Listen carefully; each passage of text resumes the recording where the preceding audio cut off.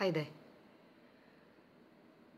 I really thank God for where I am now, for where He has brought me to. All praises and glory goes to Him. As a counselor with psychology background and mindfulness, I'm able to navigate the challenges of everyday life. I'm able to understand myself better. That's why I am here to help others, to share with them the experiences that I've gone through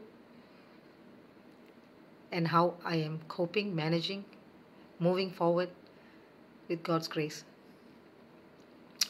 Today I would like to share with you about selfless and self-love. Being selfless is something that we like to do, we like to be, because we want to help others, we want to reach out to them, we want to give a hand, we do some sacrifices, because we feel contented, we feel satisfied when we lift someone else up. But during this pursuit of selflessness, we need to remember that we also need to be cared for.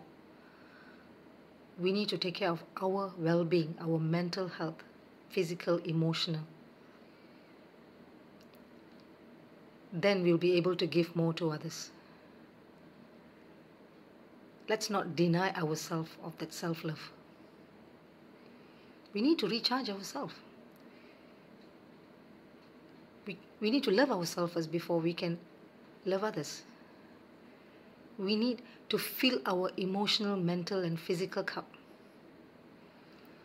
So don't feel bad if you can't help others at the certain stage of your life. Remember, self-love is not selfish. Self-care is very important as well.